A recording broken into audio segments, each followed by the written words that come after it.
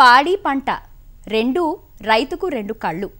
ప్రకృతి కరుణతో ముడిపడ్డ మన వ్యవసాయంలో ఒక్క పంటపైనే ఆధారపడిన చిన్న సన్నకారు రైతు బతుకులు దుర్భరంగా మారిన పరిస్థితులెన్నో మనకు కళ్లకు కడుతున్నాయి. అతివృష్టి, అనావృష్టి, అస్తవ్యస్త వర్షపాతం, ప్రకృతి ప్రకోపాలు, చీడలు పీడలు, ధరల ఆటుపోట్లతో వ్యవసాయం కునారిల్లుతుంటే కాస్తో కూస్తో రైతు తెప్పరిల్లేది అనుబంధ రంగాల వల్లే. పాడి, కోడి, గొడ్డు గోదా ఉండి దాన్ని సేద్యంతో అనుసంధానించగలిగితే మెరుగైన ఫలితాలు సాధించవచ్చని, ఏడాదంతా ఎంతో కొంత ఆదాయాన్ని సముపార్జించడం ద్వారా వ్యవసాయంలో ఉండే రిస్కులను అధిగమించి బతుకుబండిని సాఫీగా సాగించవచ్చని అభ్యుదయ రైతులు రుజువు చేస్తున్నారు కూడా. అలా పంటలే కాక పండ్ల తోటలకు విస్తరించి దానికి పాడి పశువులు, కోళ్లు, జీవాలను జోడించి పంట నుంచి వచ్చింది పశుగణానికి, పశుగణం నుంచి వచ్చిన వ్యర్థాన్ని పంటకు అర్థవంతంగా వినియోగించడం వల్ల ఒనగూరే లాభాలెన్నో మీకు తెలుసా? దీనివల్ల వనరులన్నింటినీ సమర్థవంతంగా వినియోగించుకోవచ్చు. ఎలాంటి ఢక్కామొక్కీలు లేకుండా ఒక రైతు తన జీవనాన్ని సంతోషంగా సాగించవచ్చు. 4-5గురితో కూడిన ఒక రైతు కుటుంబ జీవనం సాఫీగా సాగించే ఒక మోడల్ వ్యవసాయ క్షేత్రాన్ని రాజేంద్రనగర్లోని ప్రొఫెసర్ జయశంకర్ వ్యవసాయ విశ్వవిద్యాలయం రూపొందించింది. 1 హెక్టార్ విస్తీర్ణంలో ఇందుకు రూపకల్పన చేసింది. ఇందులో ఏ రంగానికి ఎంత భూ విస్తీర్ణాన్ని కేటాయించవచ్చు, వ్యవసాయానికి కేటాయించిన భూమిలో ఆ రైతు ఏ ఏ పంటలు పండించుకోవచ్చు, ఇంటి అవసరాలకు కావలసిన ధాన్యం, పప్పులు, పాలు, గ్రుడ్లు, మాంసం, కాయగూరలు, పండ్లు, వంట గ్యాస్ను ఎలా సమకూర్చుకోవచ్చు, వ్యర్థాలను ఎలా వినియోగించుకోవడం వంటి అన్ని సందేహాలను తేట తెల్లపరిచే ఆ సమీకృత వ్యవసాయ క్షేత్రం గురించి ప్రధాన శాస్త్రవేత్త డాక్టర్ గోవర్ధన్ మాటల్లో విందాం. హెక్టార్ పొలంలో 70% భూమిని పంటల సాగుకు మాత్రమే వినియోగించాలి. 20% భూమిని ఉద్యాన పంటలు లేకపోతే పశుగ్రాస పంటలు, అంతర పంటలుగా వాడుకోవాలి. ఇంకొక 10% భూమిని పశువులు, మేకలను పాకలకు కానీ నివాస యోగ్యమైన ఇంటిని తయారు చేసుకోవడానికి కానీ వాడుకోవాలి. ఈ మిశ్రమ వ్యవసాయంలో ఒక చిన్న రైతుకు అనుకూలమైన యూనిట్ 2 గేదెలు, ఒక 20 గొర్రెలు, ఒక 200 కోళ్ళు. వీటిని కనుక మీరు పెంచుకున్నట్లయితే ఆదాయము 2.5 లక్షలకు పైనే మనం నికరాదాయం పొందవచ్చు అని చెప్తున్నాం. మిశ్రమ వ్యవసాయం చేపట్టాలి అన్నప్పుడు ఖచ్చితంగా గేదెలు, గొర్రెలు, కోళ్ళు అన్నీ ఉంటేనే మిశ్రమ వ్యవసాయం చేపట్టాలి అనేది నియమం కాదు. రైతుకున్న ఆర్థిక స్తోమతను బట్టి రైతు ఏదో ఒక దాంతో మొదలుపెట్టి క్రమక్రమంగా వీటన్నిటిని కూడా ఏర్పాటు చేసుకోవచ్చు. ముందు పంటల ప్రణాళిక తయారు చేసుకొని దాని ప్రకారం వ్యవసాయం చేపట్టాలి. 5గురు కుటుంబ సభ్యులున్న ఒక కుటుంబంలో దాదాపు 850 కిలోల చిరుధాన్యాలు కావాలి, 60 కిలోల నూనె కావాలి, 100 కిలోల పప్పు కావాలి. వీటిని పొందే రకంగా పంటల ప్రణాళిక అనేది రైతు ఏర్పాటు చేసుకోవాలి. ఒక 1/2 ఎకరా పొలంలో కనుక వరిని సాగు చేసుకున్నట్లయితే ఖరీఫ్ సీజన్లో దాదాపు 12 నుంచి 13 క్వింటాల వడ్లు వస్తున్నాయి.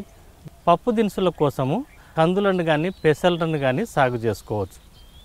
ఇవి ఏక పంటగా సాగు చేసుకోవచ్చు, లేదా మిగతా పంటలలో అంతర పంటగా కూడా సాగు చేసుకోవచ్చు. 1/2 ఎకరా పొలంలో అంతర పంటగా 3 వరుసల మొక్కజొన్న, 1 వరుస కంది వేసుకుంటున్నప్పుడు మొక్కజొన్న నుంచి రైతుకు 14 క్వింటాల మొక్కజొన్న దిగుబడితో పాటు అంతర పంటగా సాగు చేసిన కంది నుంచి 1 క్వింటాల్ వరకు కందులు ఉత్పత్తి అవుతాయి. ఈ రకంగా ఉత్పత్తి అయిన మొక్కజొన్నను రైతు దానగా తయారు చేసుకొని పశువులకు కానీ లేదా కోళ్ళకు కానీ లేక గొర్రెలకు కానీ దానగా వాడుకోవచ్చు. పత్తిని అంతర పంటగా పెసరతో చేసుకున్నప్పుడు ఒక 1/2 ఎకరా భూమిలో దాదాపు 4 నుంచి 5 క్వింటాల పత్తితో పాటు 1 క్వింటలు పెసర కూడా మనకు రైతుకు లభిస్తుంది.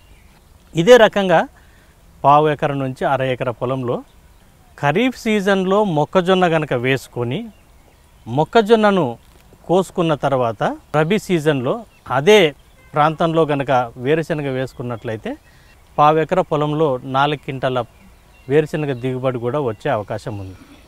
ఈ 4 క్వింటాల వేరుశనగ నుండి రైతుకు కావాల్సిన నూనె అవసరాలు ఒక కుటుంబానికి 60 కిలోల నూనె అవసరం ఉంటుంది కాబట్టి ఆ నూనె అంతా కూడా ఈ వేరుశనగ నుంచి రైతుకు పొందే అవకాశం ఉంది. ఈ రకంగా ఒక మిశ్రమ వ్యవసాయం చేపట్టిన ఏ రైతుకైనా సరే తన కుటుంబానికి కావాల్సిన చిరుధాన్యాలు, పప్పు దినుసులు, నూనె అంతా కూడా ఈ మిశ్రమ వ్యవసాయం ద్వారా పోషక భద్రత అనేది ఆ రైతు కుటుంబానికి లభిస్తుంది. ఇదే కాకుండా రైతుకు అదనంగా ఒక 200 స్క్వేర్ మీటర్ ఏరియాలో రైతు కనుక కిచెన్ గార్డెన్ వేసుకున్నట్లయితే కూరగాయల పోషక అవసరాలు కూడా ఆ రైతు కుటుంబానికి వచ్చే అవకాశం ఉంది. ఒక 1/2 ఎకరా భూమిలో కనుక రైతు మామిడి, జామ, సీతాఫల్ రైతుకు ఆ ప్రాంతంలో ఏ తోటలైతే బాగా వస్తాయో ఆ తోటలను ఎంచుకొని సాగు చేసుకోవచ్చు. అంతర పంటలుగా హెడ్జ్ లూసర్ను కానీ, లూసర్ను కానీ, ఇటువంటి లెగ్యూమ్ జాతికి సంబంధించిన పశుగ్రాసాలను కనుక మనం సాగు చేసుకున్నట్లయితే పశుగ్రాసాల కొరతను అధిగమించి 4 సంవత్సరాల తర్వాత ఉద్యానవన పంటల ద్వారా కూడా మనము ఆదాయం పొందే అవకాశం ఉంది. బహువార్షిక పశుగ్రాసాలలో ఈ మధ్య కాలంలో కో4, కో5, సూపర్ నేపియర్ లాంటి గడ్డి చాలా అందుబాటులో ఉన్నాయి. ఇవి ఒక ఎకరాకు 400 టన్నుల వరకు దిగుబడి వచ్చే మంచి పశుగ్రాసాలు.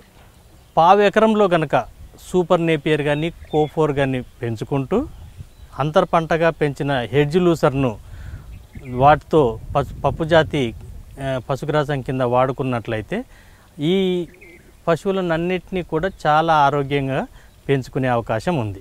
రైతుకు కావాల్సిన పోషక భద్రత, ఆహార ధాన్యాలన్నీ కూడా ఈ పంటల సరళి నుంచి, పండ్లు ఉద్యాన పంటల నుంచి, కూరగాయలు కిచెన్ గార్డెన్ నుంచి పొందడం ద్వారా అదనంగా రైతు కుటుంబానికి ఖర్చు అంటూ ఉండదు.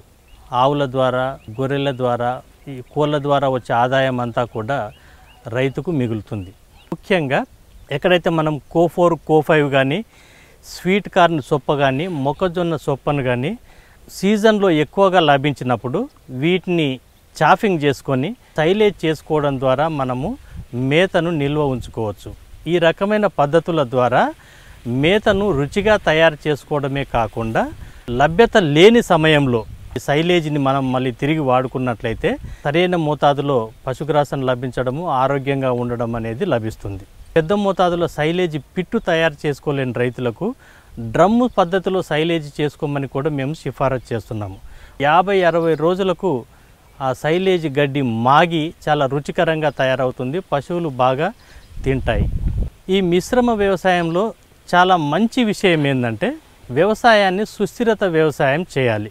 పశువుల నుంచి ఒక 16 టన్నులు, గొర్రెల నుంచి ఒక 3 టన్నులు, కోళ్ళ నుంచి 1 టన్ను, దాదాపు 20 టన్నుల పశువుల పెంట లభించే అవకాశం ఉంది. ఈ పశువుల పెంటను రైతులు తన పొలంలో వేసుకోవడం ద్వారా ఖరీఫ్, రబీలో కనుక రైతులను వేసే ఎరువులను కనుక మనం ఒకసారి చూసుకున్నట్లయితే సంవత్సరానికి 300 కిలోల నత్రజని ఎరువులను వాడుతున్నాడు 1 హెక్టార్కు. అందునుంచి 60% ఎరువులను ఈ 20 టన్నుల పశువుల పెంట వేయడం ద్వారా రైతుకు మళ్ళీ ఆ పొలంలోకి వెనక్కి వస్తుంది. ప్రతి సంవత్సరము రైతు పశువుల ఎరువు వేసుకోవడం ద్వారా రైతుకు దీర్ఘకాలికంగా నేలలలో సారం పెరిగి, పంటలలో వ్యాధి నిరోధక శక్తి పెరిగి, ఉత్పత్తి ఖర్చు అనేది తగ్గడం అనేది మనం గమనించవచ్చు. అదే కాకుండా ఏదైతే కుళ్ళిపోవడానికి ఆలస్యం అవుతుందో ఈ మన పొలంలో లభించే అన్ని పదార్థాలు వీటిని కొంత పశువుల పెంటతో కలిపి వర్మీ కాంపోస్ట్ కూడా రైతులు చేసుకోవాలి. ఆదాయ వ్యయాలు ఏ రైతైతే 2 గేదెలను కానీ 2 ఆవులను కానీ పెంచుకుంటారో ఆ రైతుకు కేవలము ఆ పాల ద్వారానే నెలకు 4 నుంచి 5 వేల నికరాదాయము వచ్చే అవకాశం ఉంది. అదే రకంగా ఒక 20 గొర్రెలను పెంచుకున్న రైతులకు సంవత్సరానికి 1,00,000 నుంచి 1,20,000 నికర ఆదాయం. అదే రకంగా రైతుకు ఒక 200 బ్యాక్యార్డ్ పౌల్ట్రీ కింద 10 పెట్టలను 1 పుంజును ఈ నిష్పత్తిలో పెంచుకున్నట్లయితే ప్రతిరోజు 10 నుంచి 20 గుడ్లు వచ్చే అవకాశం ఉంది. గుడ్లను ఆహారం కోసం వాడుకోవచ్చు, లేదా గుడ్ల ద్వారా పిల్లలను ఉత్పత్తి చేసుకొని ఈ కోళ్ళ ద్వారా కొంత ఆదాయాన్ని పొందే అవకాశం ఉంది. ప్రతి 6 నెలలకు 2 బ్యాచ్లు కనుక రైతు సాగు చేసుకున్నట్లయితే కోళ్ళ ద్వారా సంవత్సరానికి 40 నుంచి 60 వేల రూపాయల ఆదాయం వచ్చే అవకాశం ఉంది. ఏక పంట విధానంలో రైతుకు 6 నెలలకు ఒకసారి మాత్రమే ఆదాయం రావడం గమనిస్తాం. కానీ ఈ మిశ్రమ వ్యవసాయంలో సుస్థిరమైన ఆదాయం, నమ్మకమైన ఆదాయం, ప్రతిరోజు ప్రతి నెల ఈ రైతుకు ఆదాయం వస్తుంది. కాబట్టి ఈ రైతు చాలా ఆత్మస్థైర్యంతో అప్పులు తెచ్చుకోకుండా రైతు జీవించే అవకాశం ఉంది. ఈ మిశ్రమ వ్యవసాయం అంటే ఒక కాంపోనెంట్ యొక్క వ్యర్థము ఇంకొక కాంపోనెంట్కు ఇన్పుట్గా వనరుగా మనం వాడుకుంటాము. పశువులకు వచ్చిన ఎరువును పంటలకు, పంటల నుంచి వచ్చిన పశుగ్రాసాన్ని పశువులకు ఒక వనరు ఇంకొక వనరుగా వాడుకుంటాం. కాబట్టి వనరుల సద్వినియోగం 100కి 100% ఉంటుంది. కాబట్టి ఏ ఒక్క వ్యవసాయంలో ఏ ఒక్క వనరు కానీ ఏ ఒక్క ఉత్పత్తి కానీ వృధా కాకుండా పూర్తిగా సద్వినియోగం చేసుకునే అవకాశము ఈ మిశ్రమ వ్యవసాయం లోపల ఉంది.